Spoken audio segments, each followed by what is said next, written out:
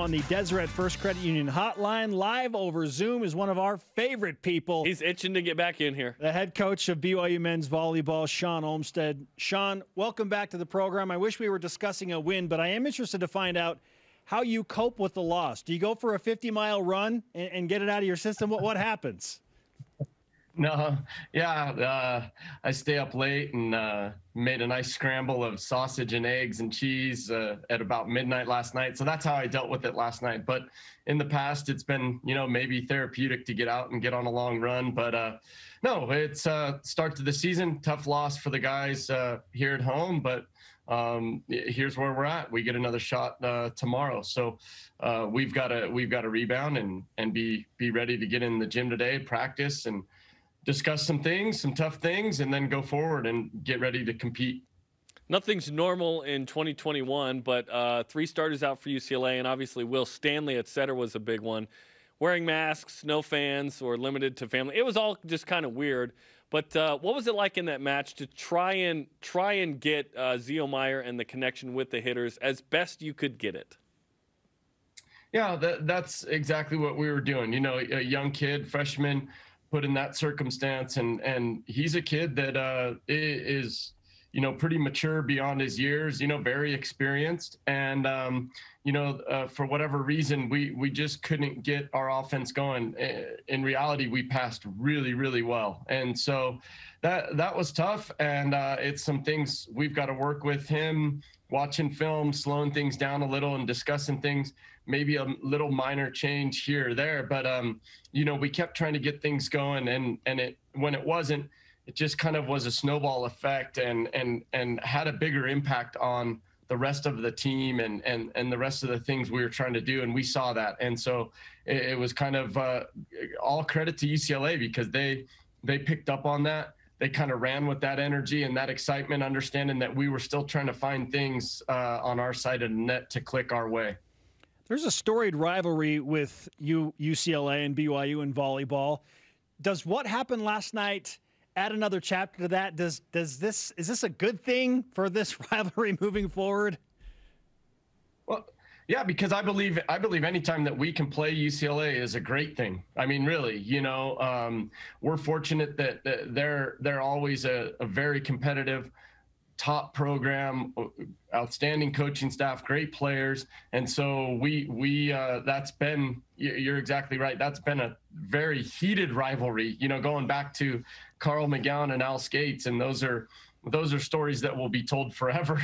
And some of the best stories around, but maybe for another date and another segment. But and that rivalry continues. We're both bringing the best out of each other, and you want that. And I'm absolutely okay with those kind of matches being the opener for our guys. And last night we were a little shell shocked, and the shell shocking kind of continued, and we saw that where we just couldn't. We struggled to find that rhythm and get back on where we needed to be. And so, hey, it's a learning experience for our guys, an opportunity, and we definitely have to respond differently and better collectively as a team for tomorrow night. And that's what seems like the good news in this. This wasn't the MPSF championship match in April. This was the very first match of the season. So if you're going to learn some lessons, obviously you learn them early and then you peak later. So what is it that you feel like you can learn from this experience, not only to be better on Saturday in match 2, but to make sure you can get to Columbus in May? Yeah, that's exactly what the goal is, and so we want to be in a position where we're playing the best volleyball we can be playing into the end of April and into May. And we believe that as a group, that if that's the case, we're going to be in a really, really good spot to compete. And so you can throw around, and sometimes coaches throw around those things. It's a lesson learned. It's good, this or that. But in reality, if we don't make changes, then these become tough losses, and we're just kind of spewing things and saying things to check a box in the corner, and that's not what we want to be. Are we really, really going to learn something and take some value out of this and be able to, okay, make changes, respond to changes, respond to the coaching, respond to your teammates. And if we can do that, then yes, lesson learned, and we're okay with that.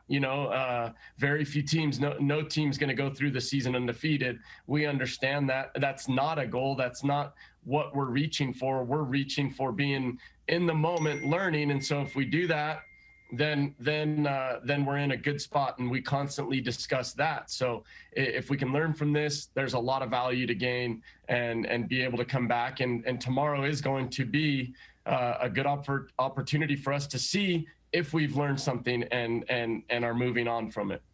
BYU head volleyball coach Shawn Olmstead, part-time Ironman with us on BYU Sports Nation.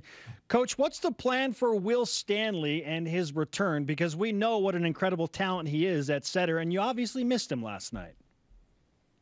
Yeah, he's still working through that. Just kind of he had an ankle sprain. It was the week in the week leading up to this match, and so we have a great medical staff, and we trust their judgment. And Will's a tough kid, so Will would have wrapped that thing up 20 times and gotten out there. But we have to understand that this is the start of the season. Let's be smart about that ankle fully recovering. Let's take it for that. And so we'll continue to go down and check on things and figure out where we believe he's at. He's been, getting reps in practice, very light ones. And so we'll see. And so there isn't a perfect timetable in these situations. If this was a game that we were playing for the MPSF championship, even last night, if that was the MPSF championship and the national championship, Will would have been playing. But considering the timing of everything and that we've got a handful of months ahead, and that's what our ultimate goal is, then we're gonna be smart and work with our outstanding trainer Blaine Empey and the medical staff that we have, and we'll make good decisions there. The Pac-12 has asked its teams to play in masks and then to have the opponents play in masks even on the road, and a week leading up to that. What was that like to do that? Because like we talked about next week with Pepperdine, that's not necessarily the case for the players on the court when it's a non-Pac-12 team this year, right?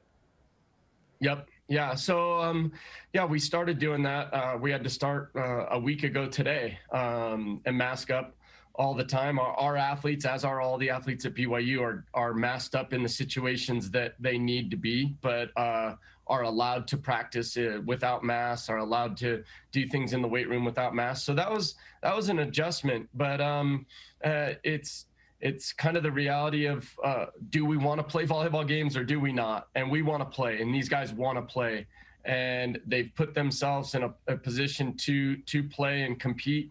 And so if it means that we've got to wear a mask, then we've got to adjust a little. And it's different. You see masks halfway down the face, others are over here on the side of it's all over there. And so we want to play, and we're going to follow the rules that they have, because that allows them to come to Provo and play. And so we've just got to do it. But it is different. We try to take more water breaks, give them a little more, catch their breath, and kind of go from there.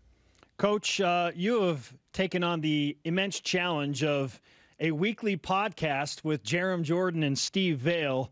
How do you feel about this new project? I'm excited because I think the world of both of those guys. I think they do an outstanding job in their preparation, in their insight. Steve's a classic guy. Usually anytime he's on a Zoom call, he's sitting in a car, whether he's driving or not. I don't know how the guy just finds himself sitting in parking lots all over the place. But no, I think they do it. There's so much history and so many great stories in our program that I'm excited to be told. So I'm just honored that I get to be a small part of it. But so many of my teammates, so many of the alum, it's rich. We're talking about Super Bowl ties. Man, the ties that men's volleyball has go into the Olympic Games, into overseas, and into so many different avenues. So it's exciting that we get to maybe learn a little more about those things.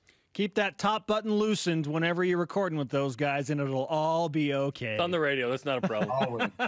Shawn, great to talk to you, man. Let's give you some karma for matchup number 2 against UCLA. Good luck on Saturday. Thank you, guys. Thanks. Always. You got it. Shawn Olmstead on the Deseret First Credit Union Hotline. Deseret First, you know why, we show how. So 6 Eastern.